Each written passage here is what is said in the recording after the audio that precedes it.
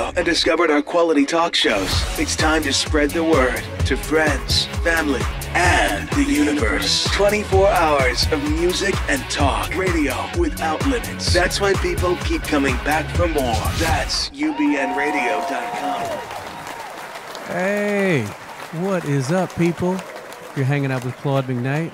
I'm here live today from the studios here, Sunset Gower.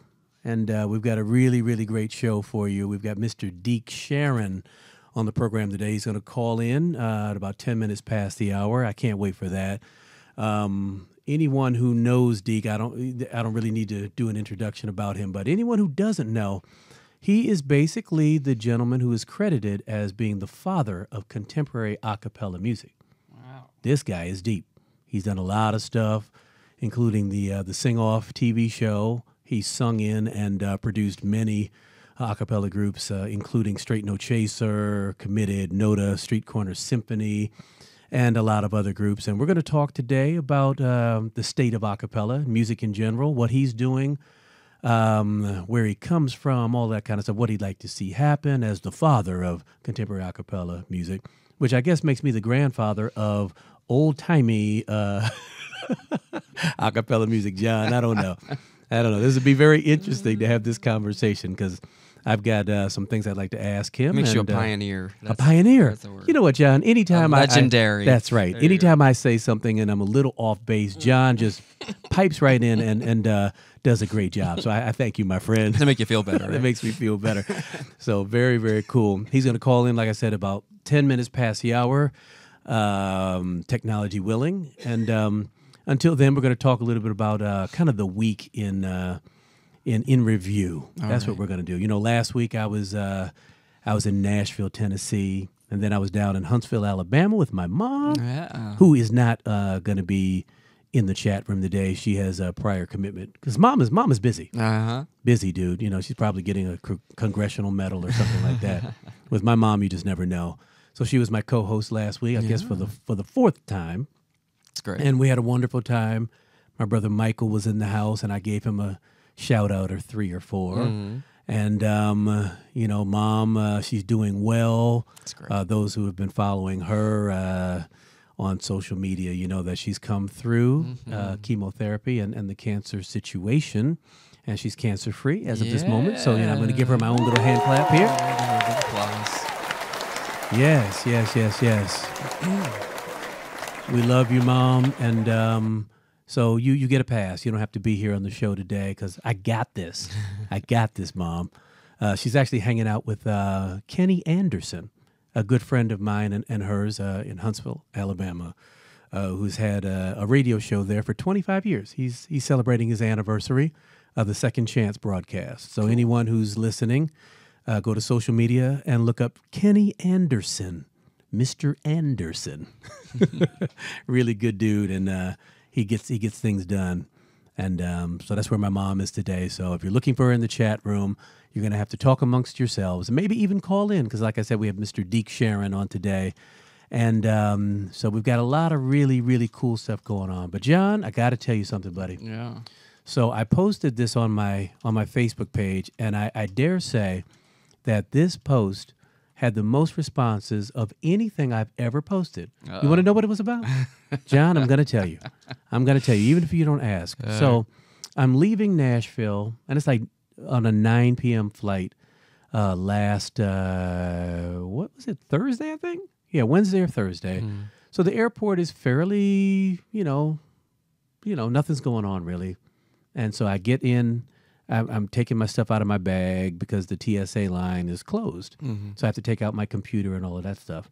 I go through the security line, beep, beep, beep, secondary screening. I'm like, oh, okay, whatever. You know, it's happened every once in a while. Sometimes it's a random thing. Mm-hmm. So the guy, I'm going to tell you what he says, John. Never heard this before. This is why I posted it. He said he's checking me again because of a groin anomaly. Ooh. John, I don't know what that means. That's why you got so many hits. Okay. Now, on any other day, you know, if he had said, you know, secondary screening because there's something, we need to check in your waistband or in your left leg or whatever like that. Whatever it is, I wouldn't have posted it. It wouldn't have been that deep. But a groin anomaly, John. That's one of those things that, I had to post because I've never heard that before. Yeah. And I'm not going to lie. There was something really cool sounding about it, even if it was weird. It's kind of like, from Sex and the City when, you have Mr. Big. Oh, wow. Or you have, Let's look it up. Yeah, just kind of the double entendre kind of thing. Or remember the movie Boogie Nights? The last scene, or close to the last scene, where Mark Wahlberg comes out, and I'm sure he has this appendage on. Yeah. But they show this thing, and so from now on, he's going to be associated with that. Yeah. So everyone, you can associate me with the groin anomaly. Did they explain to you what they meant by that? They or did not explain. They just I tell you what, did an extra pat down? dude felt me up for about 7 minutes. Wow. Are you serious? He sure did. He sure did. But, the interesting thing was he told me everything that he was about to do, and he said, would you like to go behind a curtain or whatever? I said, no. Let's just keep it out here. Oh, yeah. That's funny. So, yeah, that was my trip back, and I probably had 100 comments to this groin anomaly situation. And, yeah, Wow. pretty interesting. So that was that. What else happened? We had Mom on, groin anomaly. We've got Deke Sharon coming on. All of those things are mutually exclusive, I think, from each other. How was your week, John? I think we have a couple more minutes before Deke calls in. Yeah, I've been on the mend, so On the mend? Yeah, I wasn't here for your show last Sunday, and then, Yeah. You just, you don't like doing my show anymore. No, it's not that. Just lately, I think it's been since Friday. Not. You want to explain to them what you told me about what probably happened? Well, I've been on a high dosage of probiotics, and what I understand is that with that comes fallout, which is die-off of any bacteria or anything in your system. Because probiotics basically are supposed to level your system so that you have good and bad bacteria, so that you have, if you're having stomach issues or so forth, you can take probiotics to fix that problem. Well, the thing that I didn't understand that happens is that you can get what's called die-off. That's the, I guess, the common word for it, but there's, a medical term for it. But you're calling it die-off. Well, it is actually. Is it die-off, Yeah, it really? is. Yeah, DIE, and then 2 words, OFF, so die-off.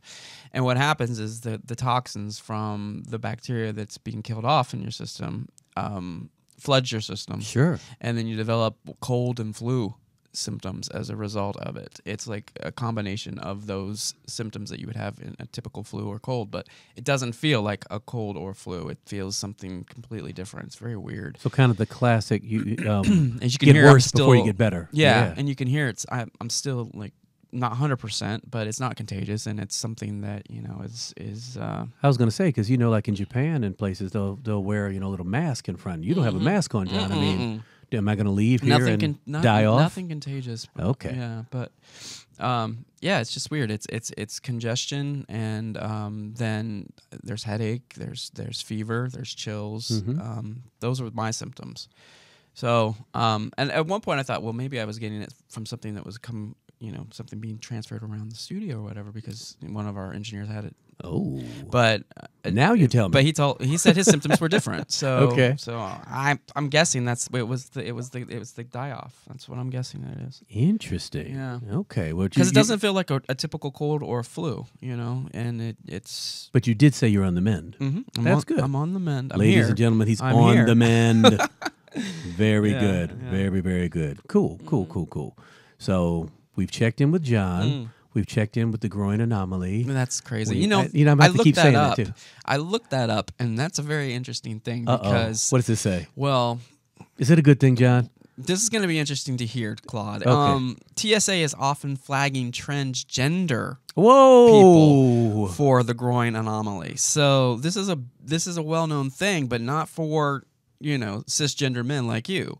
So cisgender means born a man and stayed a man. I needed to hear it. Yeah, I don't know these terms. So what I'm saying is groin anomaly. That's if you do a Google search on it, that's what comes up. And the first thing is TSA flags transgender flyer.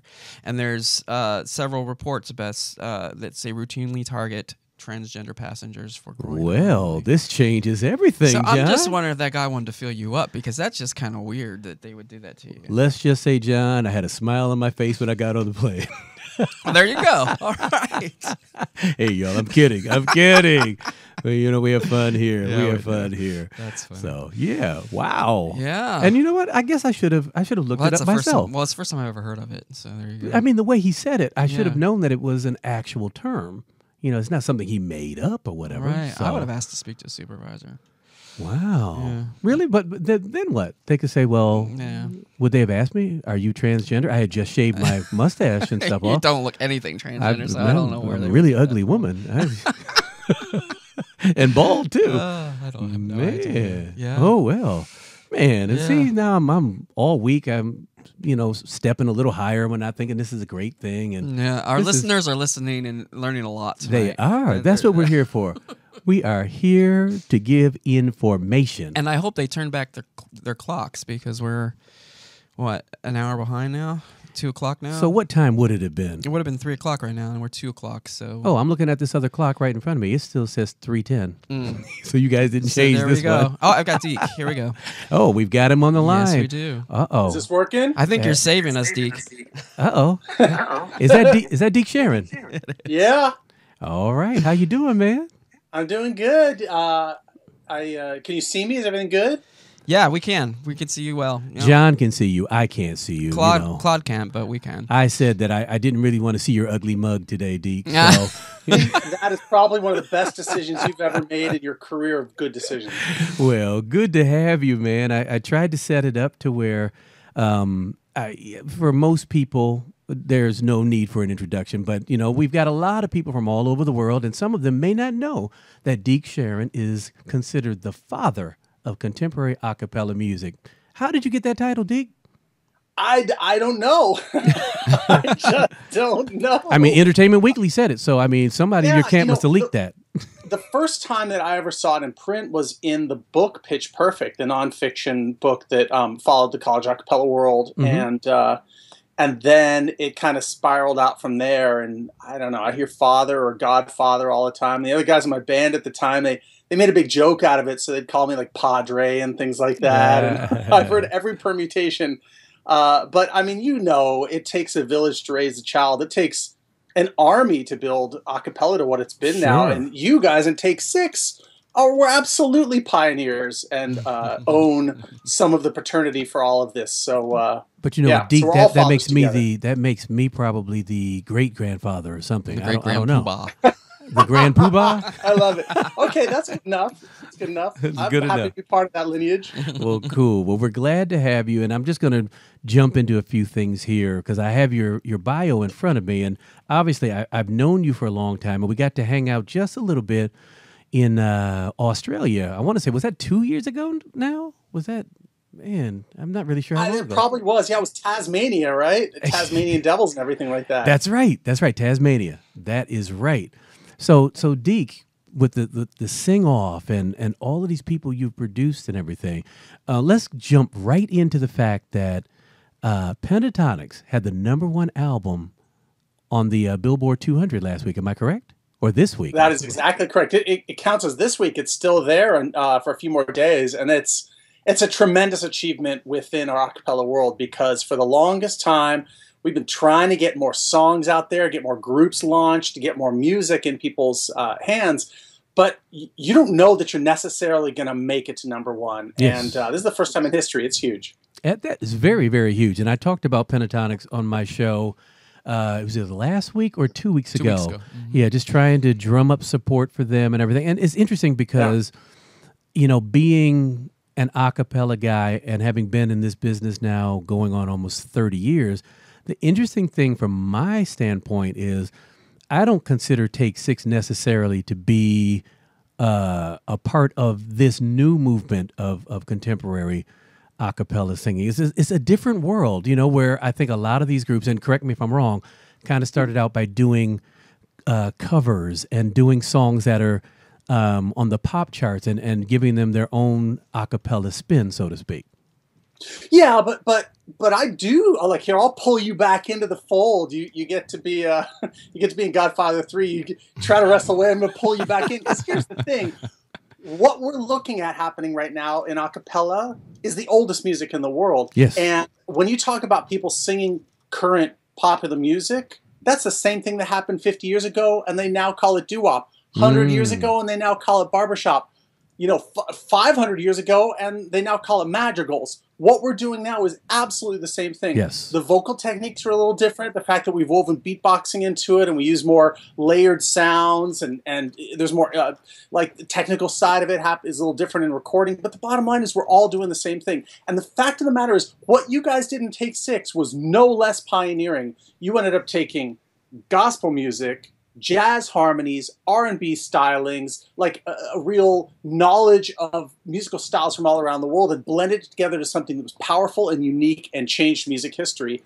And that's exactly what all these groups are doing now at the same time. It's a mixture of different elements. Well, it's funny you would say all that, because I've always known, and the data shows that musical styles come in and out of fashion probably every 20 years or so. And our first album came out in 1988. And for most mainstream people, it came out of nowhere, even though we had been doing what we've been doing for a long time. And we, kind of rode on the shoulders of all of the other a cappella groups from our school and people we grew up listening to, the Singers Unlimited, the High-Lows, even the Manhattan Transfer, and groups of that, the Mills Brothers. And so it wasn't like this was new, like you're saying. It's the same thing over and over. You just, you build upon what it is that has been influential to you, and you try to make it authentically your own. That's right. And you came up during a time when a cappella was just, again, beginning to get a little bit of attention in the major media, but it was non-a cappella groups doing a cappella songs. So you had your Huey Lewis and the News, It's All Right, and you had, Boyz II Men with a couple a cappella tracks. Yes, there was Bobby McFerrin, Don't Worry, Be Happy. Yes, we had the Nylons in there, but those radio singles didn't necessarily translate into huge swell in a cappella growth the way that it has been happening now. It's the reverse, though, because now we've got the #1 album, and Pentatonix is beginning to squeak onto the charts, but it's almost topsy-turvy. Well, let me ask you, when did you see the tide starting to turn? And obviously, even with the success of Pentatonix and Home Free and a lot of the other groups, it's still a really hard thing to do, especially with the climate of the music business in general. And I'm not even talking about the a cappella world specifically. I'm talking about the entire music industry. When did you see it starting to shift and change into a more accepting mainstream thing as far as a cappella is concerned? Well, that's a good question. It's a little hard for me to answer because you remember that old Palmolive commercial, you're soaking in it? Yes. Like, I've been soaking in it the whole time. I was at high school. I loved a cappella. I heard the Tuss Beelzebubs come. And in college, I just tried to collect every a cappella album I could find. In fact, I went in Tower Records one day and saw this new group, Take 6. And I was like, is this a cappella? And I flipped it over. It said Gene Perling. This is great. oh, Gene Perling likes it. I'll buy it. And so I was just a collector and a lover and a singer. And when I graduated college, when I started the Contemporary Acapella Society of America, when I started the House Shacks, I was like Don Quixote. I was tilting at windmills. I was like, I think what we're doing with our voices now is so powerful, so fresh, so unique, so wonderful. I want the whole world to know about it. I want everybody to have this wonderful experience that I've had. And so 25 years ago, even then, even though there were a few tunes on the radio that were a cappella, when you said the word a cappella to people, they didn't know what it was. Or if they did, they would think it meant barbershop. They would think it meant classical choral music, maybe church music. But the idea of all of these different styles and all this great stuff that's going on, the word a cappella didn't necessarily resonate with people. And then the culture began to change. And the NCCAs that I started to create a March Madness of a cappella, the National Championship of College a cappella, the NCCA, became international in the ICCAs. Now we've got 3,000 college a cappella groups out there. There were only 200. What happened is maybe 10 years ago, people started to know about a cappella bubbling up to this college world, but it was a punchline. You saw it in Scrubs, and you saw it in The Office and Jennifer Aniston movies. It was like, oh, that's that thing that dorky Ivy League people do in college. But then Glee went on the air and started to show that a cappella could actually be like one of the best things about the show. And then with the sing-off, we were able to show people what was actually going on out there. And we were presenting barbershop, we were presenting doo-wop, we were presenting pop and jazz and rock and all these different styles of groups. And it was the highest rated new unscripted show on NBC the first year. And it was the number 3 show on NBC the following year. The success of the sing-off changed the game because it changed people's perception of what a cappella could be. And then Pitch Perfect, this little indie movie. I didn't think anybody was going to see it. I was worried it was going direct to DVD because Gold Circle, this little movie studio, was making this movie. It took off and it became the cult sleeper hit. And then a cappella was everywhere. And well, Deke, I have to stop you for a second, though. Yeah. I need to toot your own horn for a second. Pitch Perfect? Come on, man. Oh, no, I'm proud of it. I love it. I mean, it was absolutely great. But why are you proud of it? Let everybody know why you're proud of it. Come on, man. This is my world. This is I mean, like I said, there's this nonfiction book about this college a cappella world. This is what I've been trying to do my whole life, is popularize this kind of music. And it's based around real groups and real events and a real competition that I started. Yes. And then working on the movie, part of the vocal team, vocal producer, and I'm one of the singers in the movie, and I got a cameo in the second movie.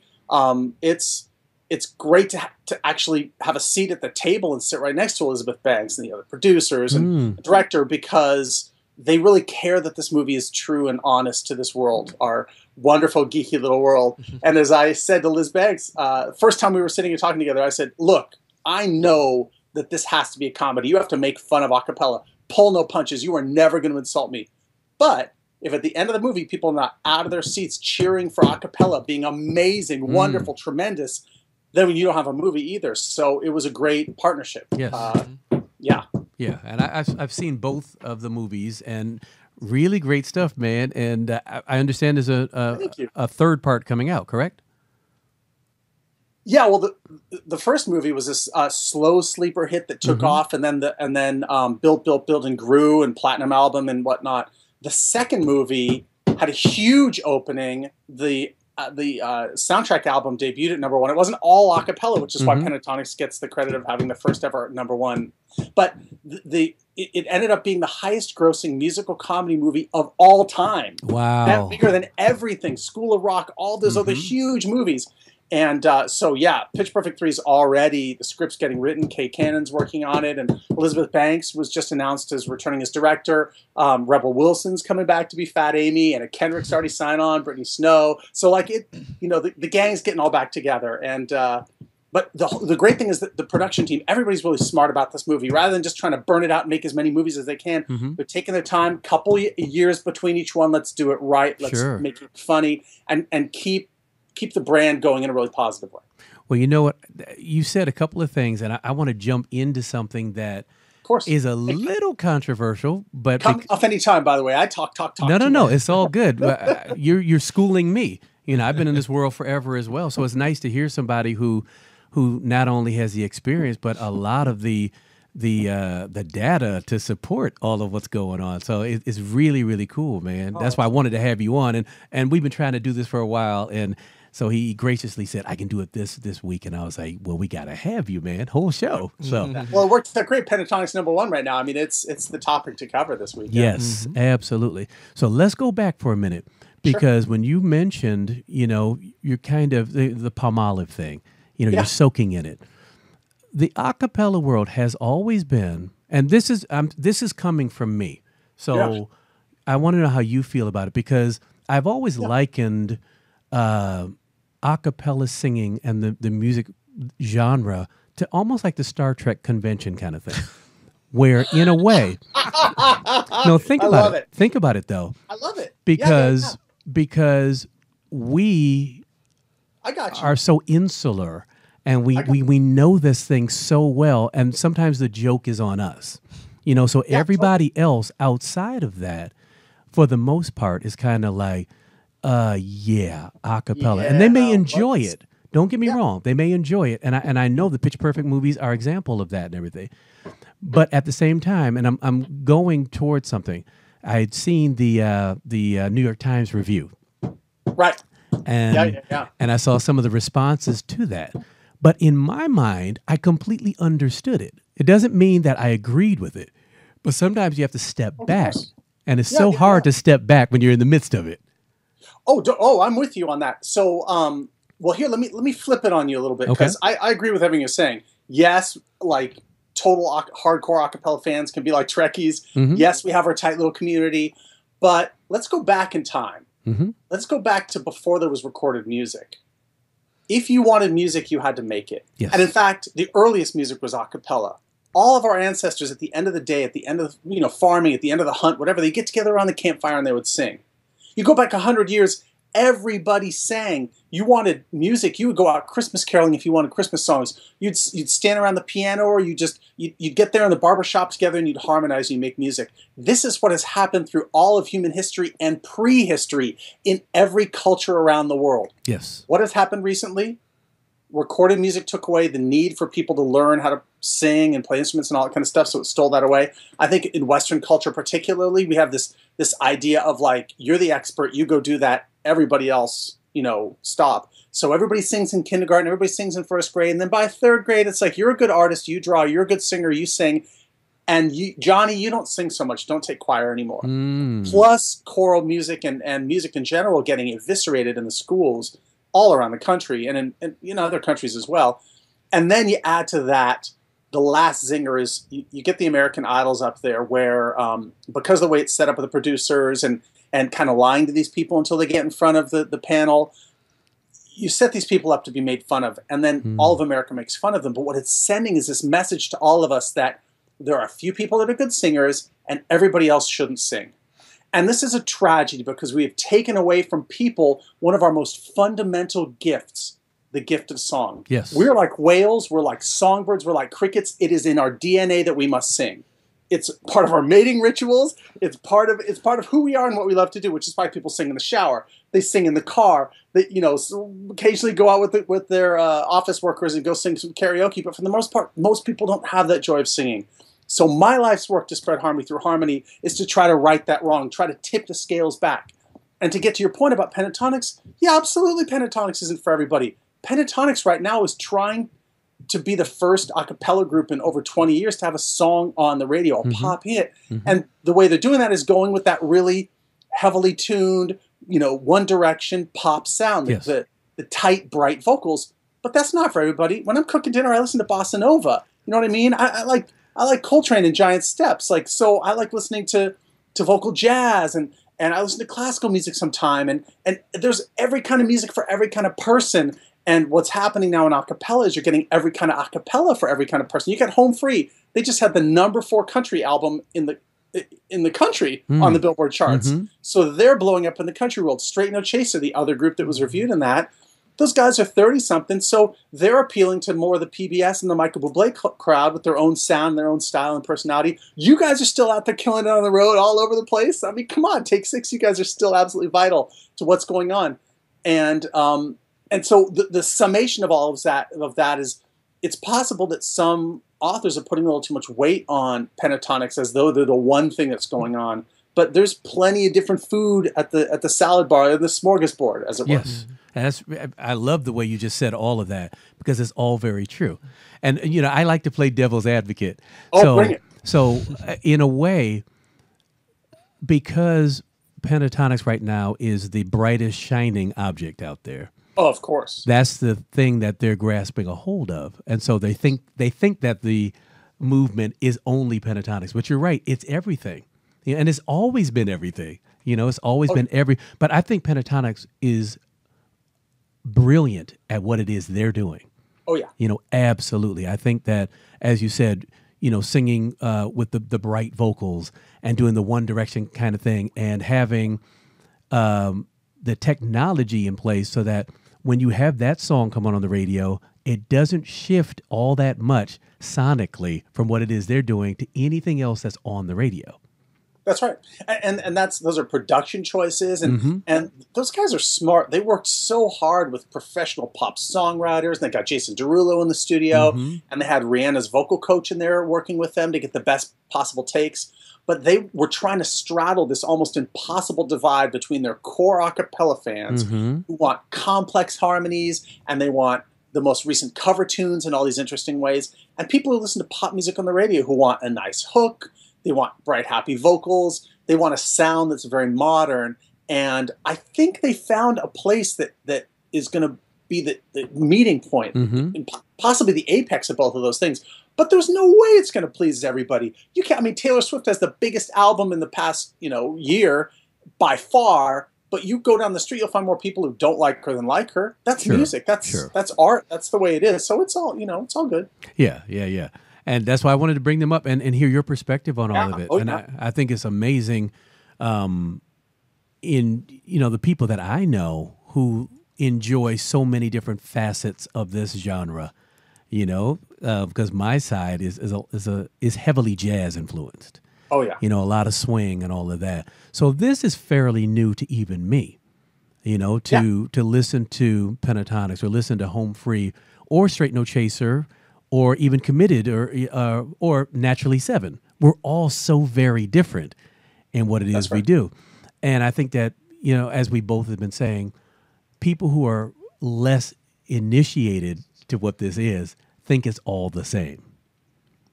Yeah, that's absolutely right. And because media is overwhelming. Like, there's so much information out there and so many viral videos and so many groups, so many sounds, so many bands, so many books.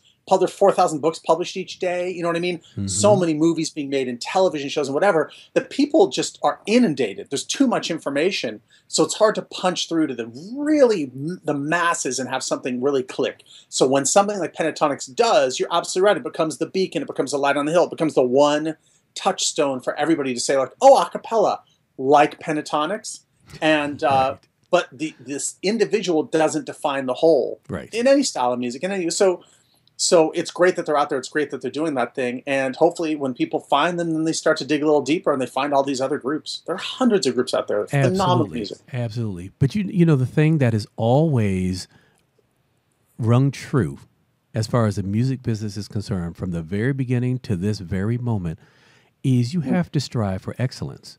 It's not about can we make a hit? Can we do this? Can we do that? Can we fool the people?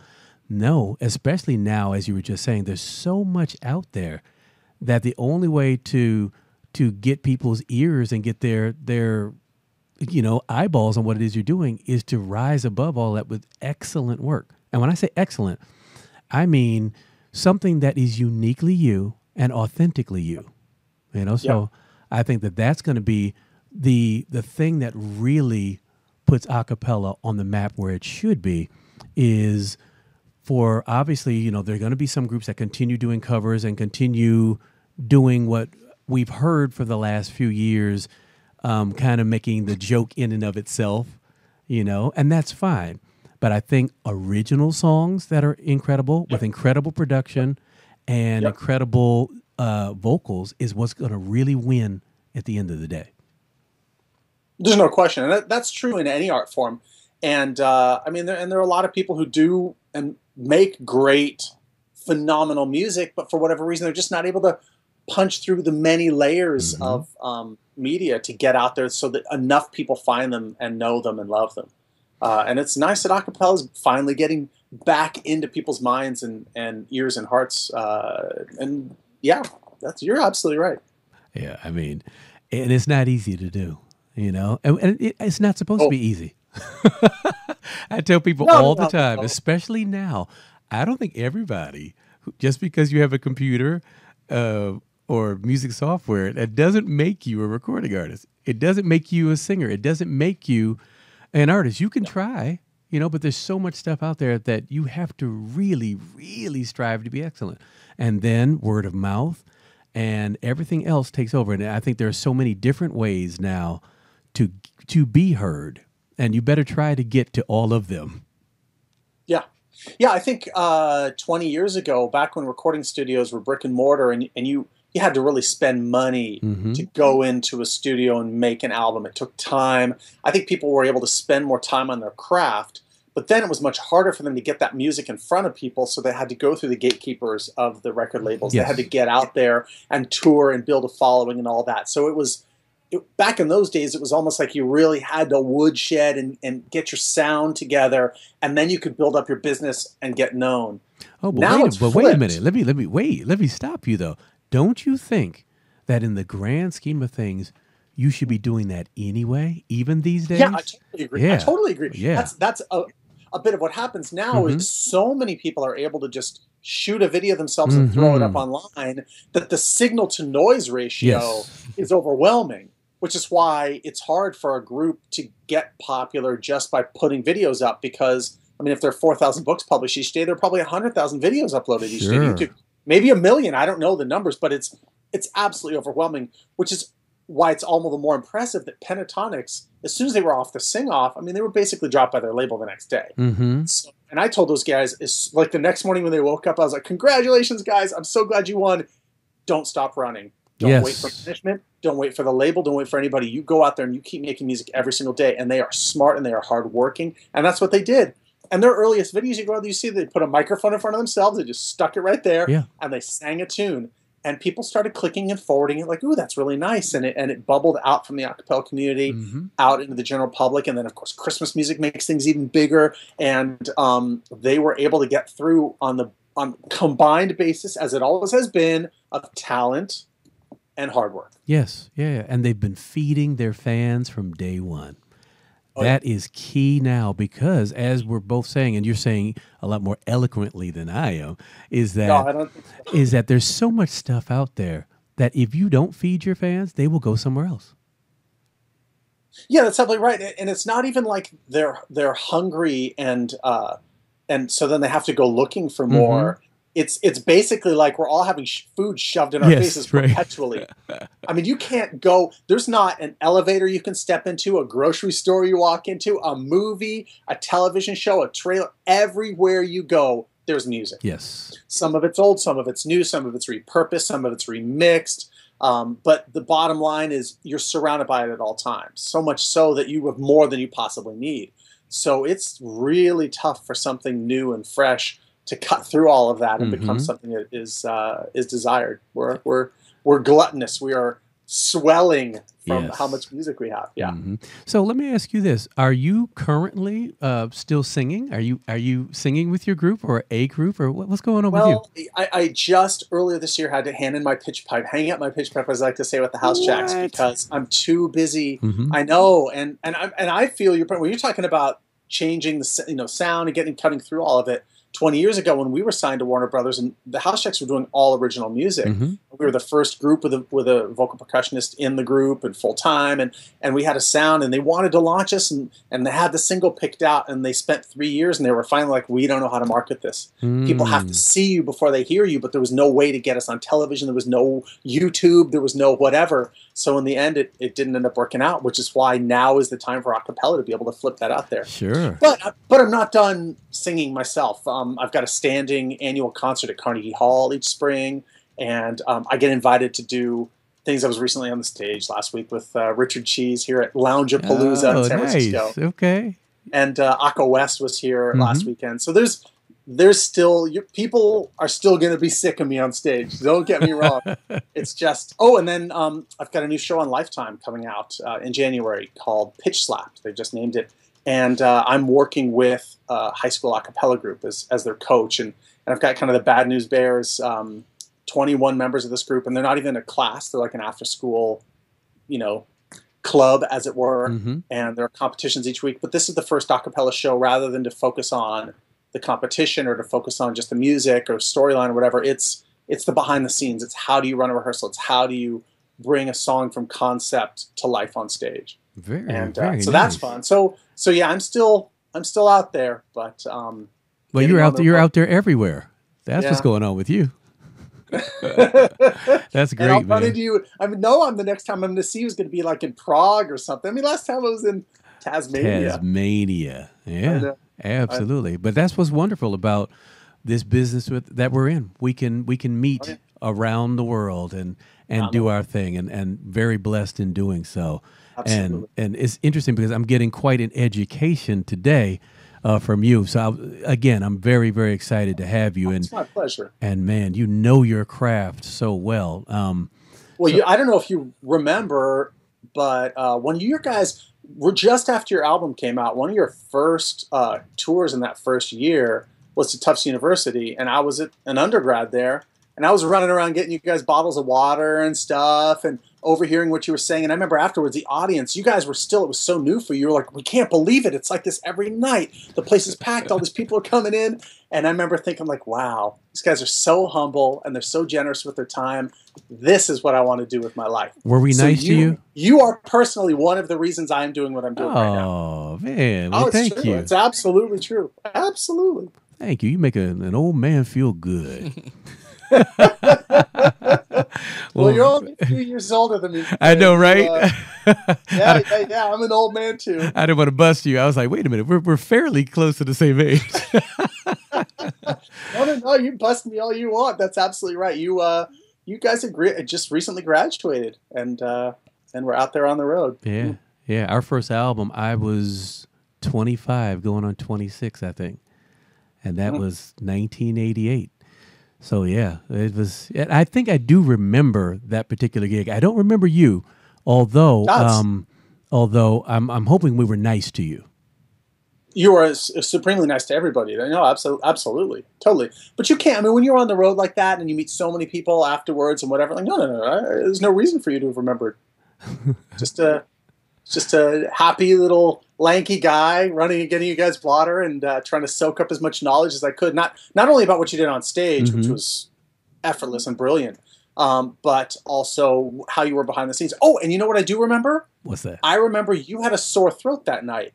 Oh, I remember that because I was hearing a couple of the chord voicings get revoiced, or you were not going up for like the super high notes at the end of Getaway Jordan and things like this. And I'm a musician and was also at the New England Conservatory of Music at the same time and did all kinds of ear training. So I'm like listening and hearing these revoiced chords and stuff like that. And then afterwards I'm wondering, and I overhear you saying to somebody else like, yeah, I got this sore throat. Hopefully my concert was well. And you sounded fantastic.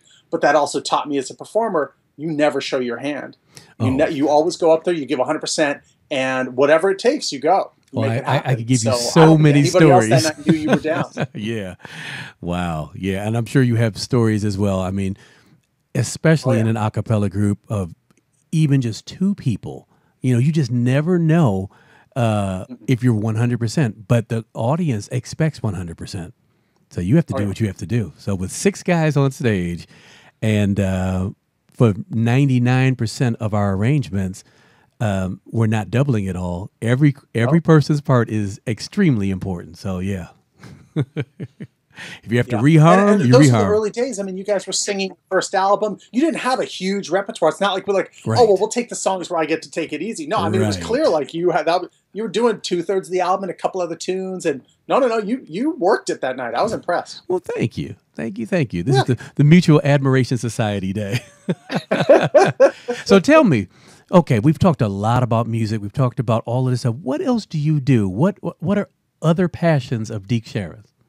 Well, besides acapella, I mean, writing a third book right now about acapella and publishing more music and trying to get out there. And of course, Pitch Perfect 3 is going to roll around. But my own personal passions, I do all the cooking at home. I love cooking. Oh, okay. I love to read, so people can follow me, not just on Twitter and Instagram, Facebook and all that stuff, but follow me in Goodreads, because I probably read 75 books this year already, something like that. Wow. And I love walking. That's my exercise. I hate the gym, but when you live in a city like San Francisco... We can't be friends. You hate the gym? What?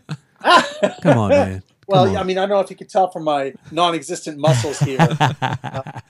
No, for me, I love walking and, just interacting with people and going places. And my wife likes to joke. I'm like one of those old Parisian women who goes to the bakery to get the bread and you go to the fish market to get the fish and stuff. But that's what San Francisco's like, You get out there and you get to know the people in the different stores, and it feels like a small town, even though it's a big city. Absolutely. And I got 2 kids and a lovely wife, and I like being a dad and a husband. And like that. Very cool. Well, you have a glow about you, man, and a way about you that is very infectious in the best of ways. So I wish you well in all of your endeavors, and we'll be following you and reaching out to you and trying to get, cameos and whatever the heck you're doing and all of that kind of stuff, man. I And appreciate it. Well, if there's a spot in the script for a group like yours or you or whatever in Pitch Perfect 3, I will get on the phone immediately and call you. That's in Pitch Perfect 2. It was great to be able to pull in the Philharmonic and Pentatonix and different members from different groups and sing off of that big world a cappella scene at the end. And Pen Masala, because Liz Banks was all about. She said, like, I want as many real groups and people as we can get. I was like, all right, here we go. I'll get back to you in 24 hours. I'm putting it out there right now. If there's a way, or we'll get the old cats up in there. We'll do some whatever you need. That's what it's all about. The beautiful thing is, I might not talk to you or run into you on the road for 2 years, but we're still family. Yes. And that's the way it is with everybody in a cappella. You just pick up where you left off. Like, oh, what have you guys been up to? And I heard about this, and I love the new album, and blah, blah, blah, and tell me about that place. And you said you had the story for me, and it's like that. Yes. That's the great thing about a cappella. There's not enough money in it for all the jerks and the hawks and all those like skeezy music type people to really dig their teeth and their claws into it. And you can't be in an a cappella group unless you're a good person, unless you play well with others, unless you understand how to create harmony. Yes. So I think our community is one of the nicest, most positive, supportive. Like, I love everybody. It's all about team. It's all about team. Yeah. That's why it's great. So wherever you go, whenever it's an a cappella concert, whoever you meet after the show, maybe they're a super popular group, maybe there's some new, young, up-and-coming people, but they're going to be good people. Very cool. That's why I love this world. Yes, and I can tell you love it. I'm sure everybody who's listening to you and seeing you can tell that you truly love this world. Tell everybody how they can reach you on social media, Deke. Well, the thing is, my name, Deke Sharon, Deke, last name Sharon, like the female first name. That's pretty much mine everywhere. So you find me on Facebook and Twitter and Instagram and Periscope, and I don't know what I left out, all the various social media, and you can find me at DekeSharon.com. Just Google Deke Sharon. You can find him anywhere, everywhere. You can find me anywhere. And the most important thing to know is if you're listening to this and you want to sing and you're not in a group, you contact me because I will help you find a group. And if you want to start a new group, I will give you free arrangements. And I will give you all kinds of different information. Go to acapella.how. It's a whole website filled with free information about how to get better at singing, starting a group, anything, putting on a concert. That's my life's work, spreading harmony through harmony. Any way I can help anybody out there, you just contact me. I will help you. Amazing. I will get you the help you need. That is great. Well, it's been a wonderful, wonderful pleasure having you, man. You've been here for the whole time, and man, I'm overjoyed. And I'm usually a very, very laid back cat, so I'm very happy that this came together. So thank you so much, Deke. It's my honor. Thank you for helping me take on me. Yeah, absolutely. Talk to you soon. Wow, man, so John. Giving. I love that. Good stuff, man. Yeah, he's preaching the gospel of acapella. No, he really is, and in a way that walking the talk, right? Yeah, absolutely. You know that he loves it, he lives it, and he shares it. Yeah, I think what's so important about acapella music is that it. Everyone has a specific role, and everyone is valued for that role. Yes. And I think that's why everyone is so appreciated and loved in that community, because they realize everybody's important. And like you said, you can't really be a jerk and be in a group in a cappella. Yeah. It just doesn't work. You have to be put out at some point because you're holding up part of the house. And if you let that down, now the foundation is jacked up and the whole thing comes crumbling down. Yeah. So, John, I'm going to have to put you out the group, man. Oh, that's funny. And like Deke said, if you want to sing, you want to be in a group, check him out. He can help you. And, let's just get everybody singing, man. And that's rare to have someone, on his caliber to offer such assistance like that. I mean, that's great. It is, but you know what? There are people like that throughout this industry. Quincy Jones is that way. Okay. That's how you can be in this industry for 50, 60 years. Yeah. By giving. By paying it forward, right? Absolutely. Yeah. Absolutely. Because then it shows what your character is like and people gravitate towards you. Yeah, I read that on his website. I was like, is he really putting that offer out there? Yeah. And I was like, that's wild. That's great. No, it is. And a lot of people in the chat room loved him. And they were, commenting throughout as you were progressing in the conversation, a lot of the answers were being revealed. So, Yes. you know. Very cool. Yeah. And he's such a wealth of knowledge. Yeah. I was trying to think of questions and stuff, and he was just waxing poetically. Oh, yeah. I was like, I'm just going to sit here and listen. Yeah, I'm looking forward to the Pitch Perfect 3, and I would Yes. love to see you guys in that. That would be Well, great. John, anytime you put something out there into the universe, it happens. It So make it happens, happen. brother. All That's right. right. That's All right, right, let's ladies do and it. gentlemen. Let's do it. Very, very cool. So, Yeah. yeah, we've been hanging out with Deke Sharon today, the father of contemporary a cappella music. And so we've had a wonderful, wonderful time. And And your mom made it. my mom did. Yeah, she's she in the chat. texted me just a few minutes ago. Yeah. Said that she made it. Yes. So I hope you checked out the show, Mom. If not, you can check it out in the archives, and we'll put this up very soon for those of you who couldn't check it out live. YouTube, iTunes, Stitcher, and a new one called Spreaker now. Spreaker. Yeah, like speaker, Spreaker. Spreaker. Okay. Spreaker. All Yeah. right. And see, I was so busy and doing whatever I was doing that I couldn't set up my phone to Periscope it while we were doing it. Because I had I got meant to it. do that, but I was getting all these texts as well. So Yeah. that wouldn't have really worked out. Yeah. So thank you so much. You've been hanging out with Claude McKnight. We talked about all manner of stuff with Mr. Deke Sharon. We talked about groin anomalies. I just had to say that Lord. at the beginning of the show, John, and at the end of the show. And Oh, wow. so we'll see you again next week. Thank you so much. God bless. You've been hanging out. All right.